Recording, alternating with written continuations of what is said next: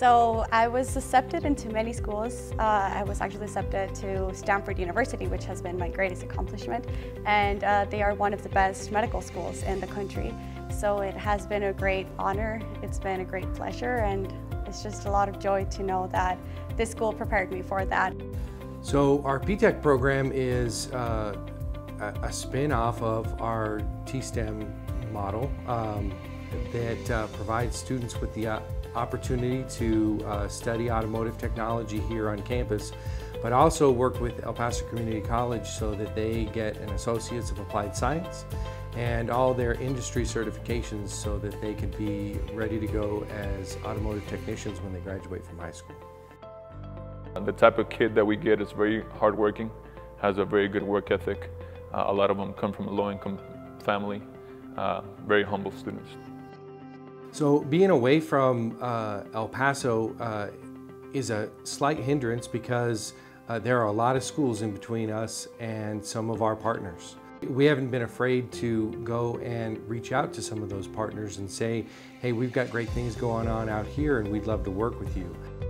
The location is very challenging. We're about a 30 to 40-minute car ride away from each other, but I give it up to both organizations, especially the school district, for finding ways to get the students to the facility, and then also organizing ourselves at Animal Services to ensure that when the students come in at those early hours of 7 a.m., 8 a.m., that our vet techs are ready to go, that our surgery room is ready to go, that there is activities in place and changes in our operations just from a timeline purpose to make sure that we're able to provide that experience that the students are looking for.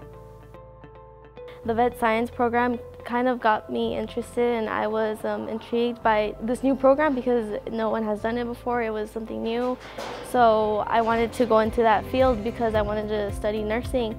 And this program has been a great 3 years, and it was so much learning, a lot of hands-on, and waking up at 6 in the morning just to come here was extremely worth it because I am now a certified vet tech level 1, and I can go out and get a job and be paid, and because I have so much experience, and it's just a great program that we have here in Clint High School.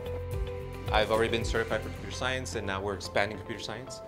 We started already last year, a little bit of computer science. We've done robotics now it's been now 7 years. And so now we've added on-ramps over the last 2 years. And on-ramps is a program we're working with UT Austin, and we're doing computer science. It's an introductory, and they're able to get a college credit for an elective. I have seen students come through auto technology. There are a number of pathways. So many of them come through, and then they start their own business, so they're entrepreneurs. A number of them have come through and end up working at a major dealership, and that gives them opportunities to move up in the company and even move to other cities if they choose to do that.